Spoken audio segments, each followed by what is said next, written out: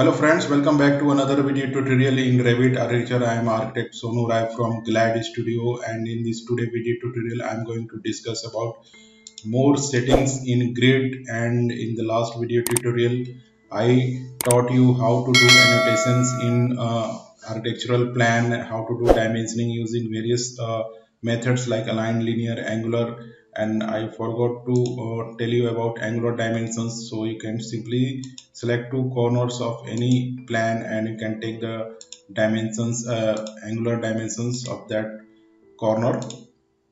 So can it is very easy. So in this tutorial I am going to teach you about the placement of grids in this plan and columns and some more settings in grids. So let's begin. I'm going to my architecture tab and I'm going to delete this, and I will select grid here. Now we'll select the central point of this wall, and I will simply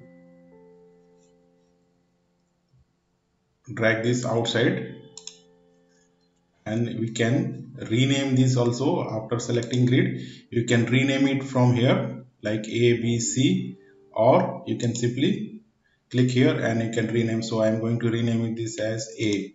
So you can see it is changed here also, or else you can change here and it will be applied here. So likewise you can change the grid names, and after that we can drag this using this tail, and after this I'm again going to select this grid and we'll again select the central point of this wall, and you can see the alignment here. You can simply drag this here. After the this again we'll select grid, and you can see after A it is automatically B. So likewise you can select each corner of this wall. You can drag this. Again I am going to select grid D for this wall. This is simply to make you understand how we will work and save your time in Revit in comparison to AutoCAD. So in Revit it is much faster. So now we'll again select this central line wall and we'll make grid E. Simply we'll drag this. So now this is horizontal grid is ready. Now we will start with vertical grids. So I will select this center line of this wall, and we can simply draw another grid here vertical, and you can drag this. You can see these circular things. You can drag to your desired length. So you can rename this also. You can select this grid and you can rename this from here also and here also. So I am going to rename this as 1. Apply, and next we'll again select this central line of this wall, and you can match with this column grid 1. You can simply drag this. So you can also ask for this residence plan for to do your practice, and I can send you to your mail, or I will give it into our description link. So you can draw another grid here.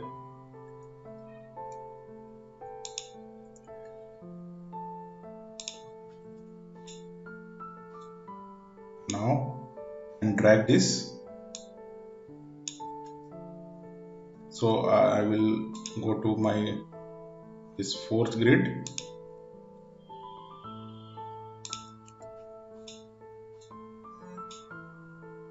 and you can simply drag this, and we'll draw our fifth grid line here.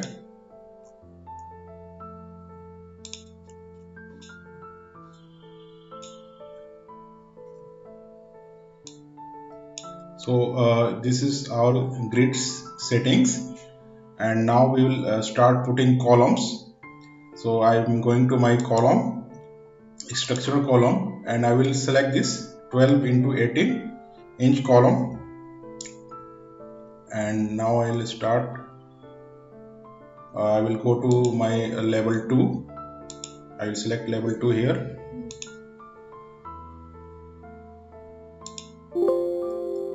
and it is not visible because we have to make it to level 2.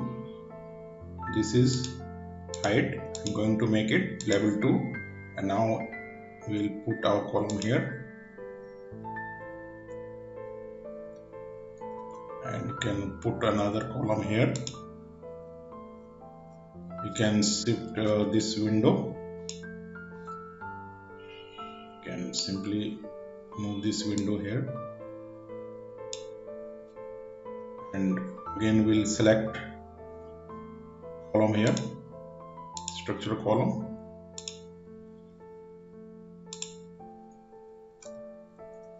and we'll place another column here,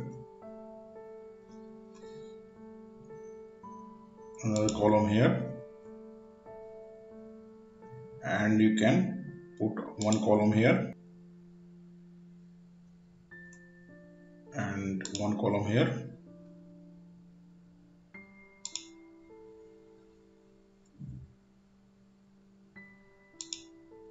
You can move this window. This is not this is only planned to do practice. So we'll take another column,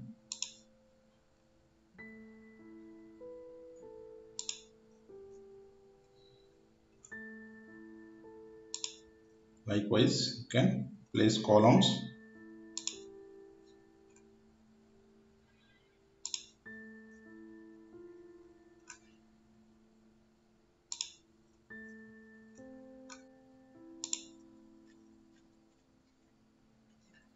So we can put another grid here in curve grid. I have told you in my last video tutorial, you can use this arc, or you can simply use pick line, and we can select the central point of this wall, and we can make grid 6 here. Select this grid, and you can select this point here, and you can move this grid. So this is grid 6, and drag this. So sometimes for curve shapes it is required, and irregular shapes. So this is the method how we can make columns and grids in Revit architecture. So you can move these columns also. So this is the method. We'll see some more settings in Revit architecture. So I will select this grid, and now I'm going to edit type, and you can do some more settings like symbols, grid head circle. So this is circular shape is grid head circle. If you want to do some more settings, you can select grid head no bubble. So I'm going to select this grid head no bubble. I'm going to apply. So you can see there is no grid head bubble, so it is only numbering. You can simply click OK. You can see here there is no bubble. So again I am going to select this. I'm going to edit type, and you can select again grid head circle. So you can apply. After this is center segment continuous. So you can select none.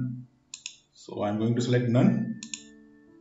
So you can say this is, there is no central line segment, it is only end segment, and it is only end segment is visible, central line segment is not there. So sometimes you can use this if there is lot of detail. You can use this method so that anyone can read inside plans. So again I'm going to select this grid, and now I will use custom methods also you can use, and you can see change the central line segment weight and you can send center line segment color also. So I am going to use center line segment weight. I am going to make it one only, and I'm going to use center line segment color to different color so that we can understand, and I will make it blue. And now center line segment pattern is a grid line, so we will leave like this only. And if you want to change to some other line also like double dash, you can simply apply here, and it is double dash here. So likewise you can play with this. And now I am going to make it grid line only, and end segment also weight is also like one. I will leave this like only. End segment color, so this is end segment, so we will use different colors here. I am going to make it like magenta here, so I'm going to apply. So you can see this color is changed to magenta. You can use some other colors also if you want. According to your project, you can use light colors also, and you can apply here. Likewise you can do some more settings here. So I am going to end segment pattern grid line half inch. I am going to make it dot 3 by 16 inch. If you apply, you can see end segment is in dot line here. If you click OK, and if you see this is in dot. So there are a lot of settings in grid. You can play with that, and you can use this plan view symbol and one default. You can check this, you can apply, so you can see this also. So I will leave it unchecked, apply. So after this plan view and to default, you can uncheck this, and it will apply. It will be disappeared from here. So if you check both of them, click apply, so it will be visible to both the sides. You will click OK, so it will be available these numbering systems to both sides. I will again select this. I will go to edit, and I will simply uncheck this, and now you can simply apply this, and you can use these techniques for your presentation. So if you want to do more settings of columns, like if you want to take wireframe like black and white print, if you go to your wireframe, these columns are white, so you can simply change the material. I'm going to select this column, and you can simply go to edit type, this material properties, and this is structural material concrete casting. So we'll change the material. We'll go to this, we'll expand this, and now we'll go to this pattern. This is color RGB. Appearance also is like this. We'll go to this graphics, and now we'll use this pattern to solid fill. We'll select this, OK, and you can see the color of this column has become black after this setting. So you can use this for your presentation. Now we will do the dimensioning of this. That's why I discussed about dimensioning in my last video tutorial. So we'll go to annotate tab, and we'll go to this align, and we'll pick this grid line 1 and this grid line 2, then 3, and then 4, and then 5, and it will click outside. So you can do this dimensioning of grids, so you can compare with AutoCAD how much time you can save. So likewise, if you want to work in mm also, you can simply type UN here, and you can change your dimension to feet and fractional inches to millimeters here, and you can click OK, and you can, if you want to work in meter, you can select meter here. So likewise you can simultaneously change the dimensions here in mm, metric, and feet. So there are more settings of columns and grids. Suppose I have drawn this one grid plan here, and column is placed at every corner grids. And if you will move this grid, so column will also move with this grid. So there are, if you select this column here, and if you go to this properties, and there here it is move with grids, if you will uncheck this, then column will be not move with this grid. Suppose I am moving this grid here, so you can see this column is not moving. And likewise you can do this kind of settings in grids. So these are the various settings, so you can learn from this. So thanks for watching. In the next video tutorial we'll come with some more interesting video tutorials in Revit. Thanks.